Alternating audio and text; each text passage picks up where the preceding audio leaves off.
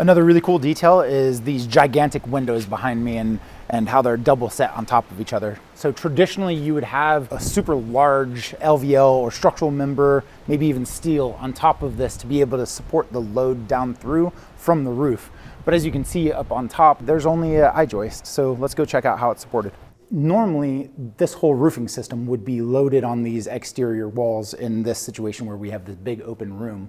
And again, as you can see, there's only an I-joist above that window. We have a LVL set here that cantilevers out, and then also on the opposite side, a cantilever that runs out to that corner. And it's capturing this whole roof system and not loading it here. So it's loading down through this interior wall and through that interior wall down to that LVL, which then brings it to the exterior. So we're transferring the load that would normally sit on top of this window. As there's not weight above the first set of windows, there is weight from those windows above here. So again, carrying this weight across here through this LVL into these interior walls.